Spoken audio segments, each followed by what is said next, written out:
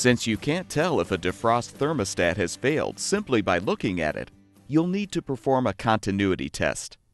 A continuity test will determine if a continuous electrical path is present in the thermostat. If the thermostat has continuity, it should be functioning properly.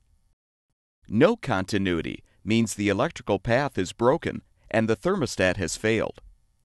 If your appliance's thermostat has a closing temperature of 30 degrees Fahrenheit or above, you can easily test the part for continuity by using a multimeter.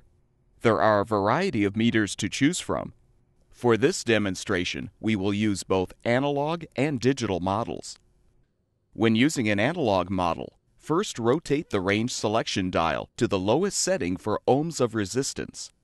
Then calibrate the meter by pinching the probes together while adjusting the needle to read 0. When using a digital model, again rotate the dial to the lowest setting for ohms of resistance, or resistance with tone if your meter has this option. Before you begin, make sure the thermostat you're testing has been removed or isolated from the appliance. Since the thermostat is activated by a change in temperature, place it in a glass of ice water for 1 or 2 minutes. Now, use a probe to touch one of the thermostat's terminals, and the second probe to touch the other terminal. If the meter reading shows 0 ohms of resistance, the thermostat has continuity.